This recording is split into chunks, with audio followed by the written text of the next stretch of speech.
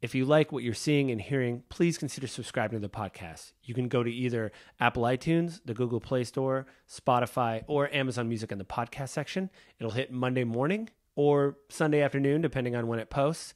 And the video will hit on YouTube and Spotify Monday.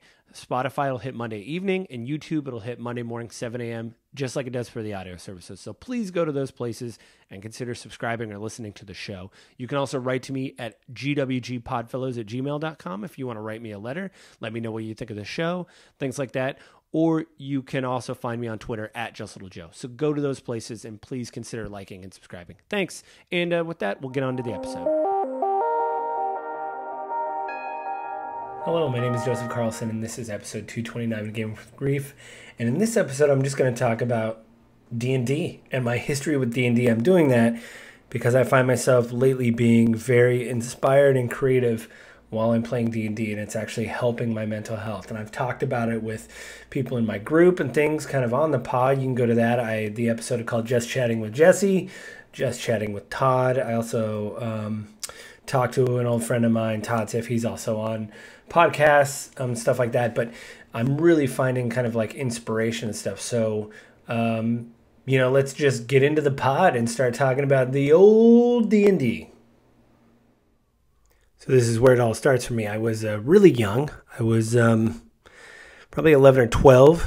I was at a friend of my father's house. He was a nice guy.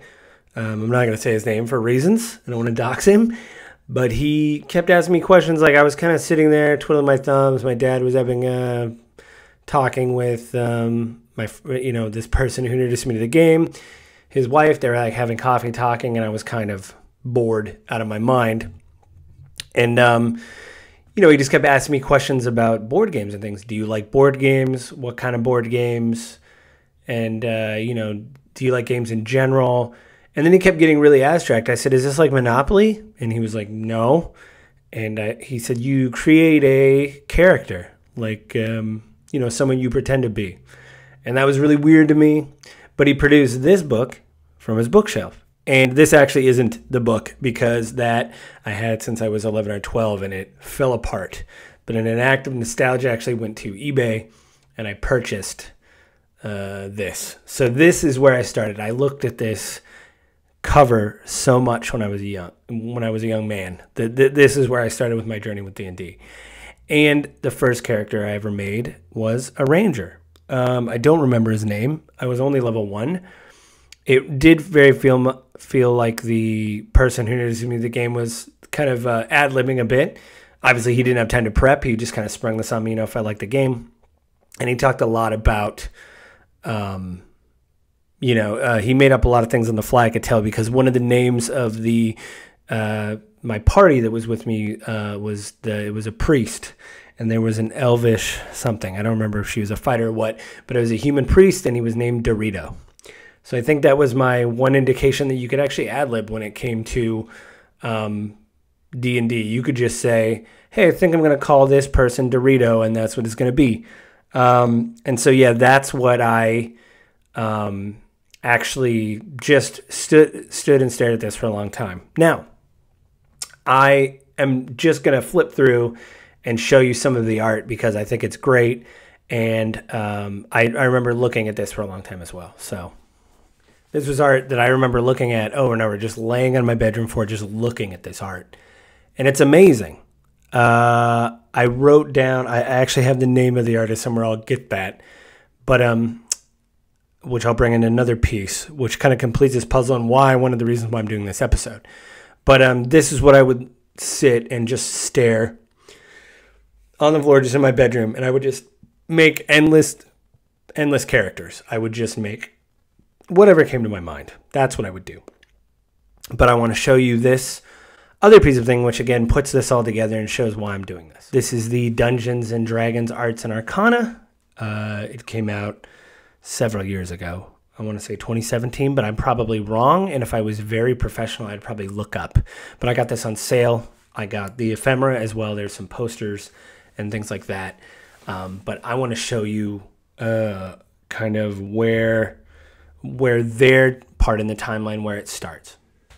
So I remember these books And, you know, the second edition, you can see the preview here, the ads. And I remember these brown books.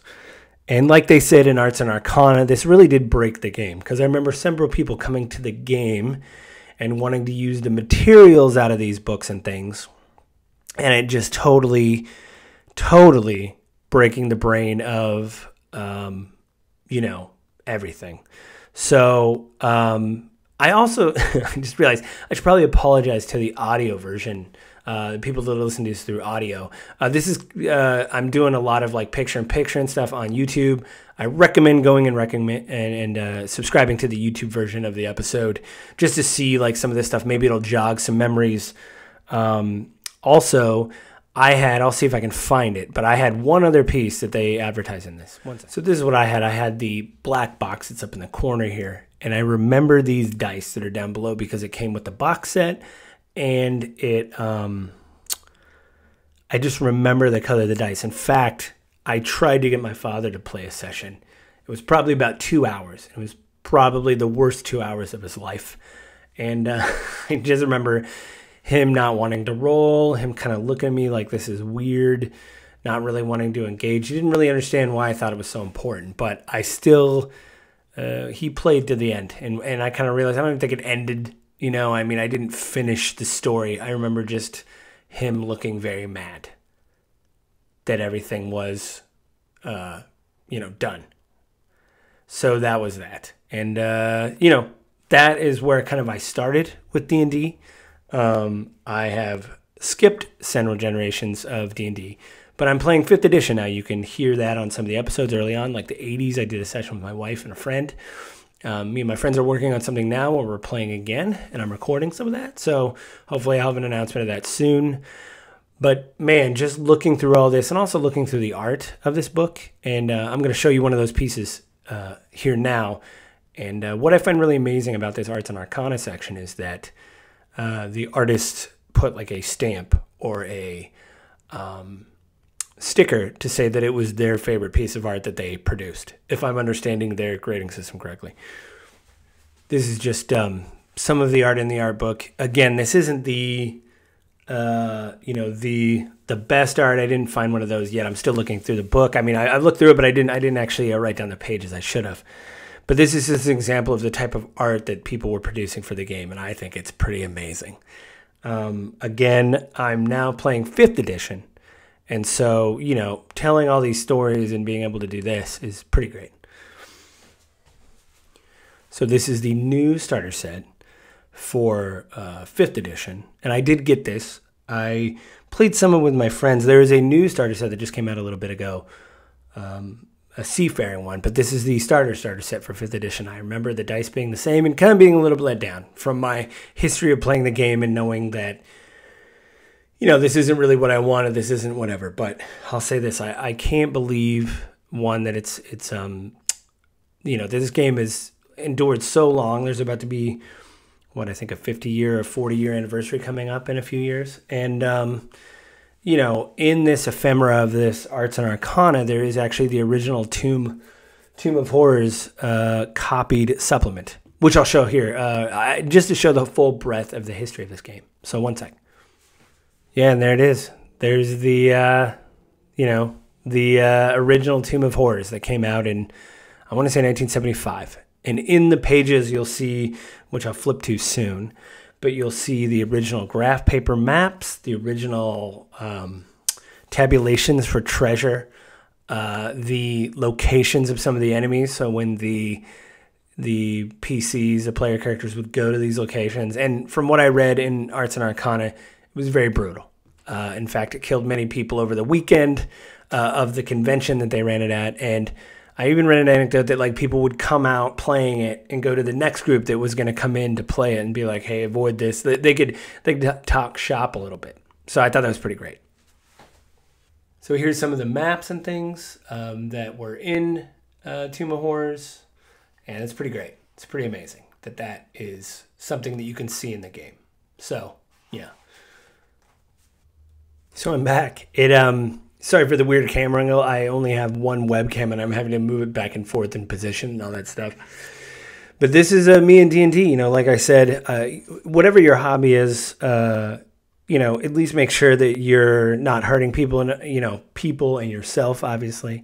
You're trying to get the help you need if you have any mental health things. But really with D&D, for me, it's been about, you know, sitting down and brainstorming and coming up with ideas and spending time with your friends and making each other laugh and remembering things and calling back to old campaigns and stuff like that. It's all pretty great. And I don't think I would be mentally where I am without D&D. So to all the people at Wizards of the Coast, I know I have 2 subscribers or 11 subscribers or whatever, but thanks a lot for the years of memories. I know there's a lot of things on the web about, oh, this was my favorite. They've ruined it with this edition. This edition's great. I've ruined it with this. Here's the rule set. I just like that the game is still able to endure and that people are still finding it in ways, and to be able to log on online now and see actual play shows with people, you know, kind of finding the same things out of it that I used to find back in the day, and that I still have the passion for that. So thank you very much, D&D. You know, soon it's going to be your birthday, so I guess this is just a very early birthday gift to D&D.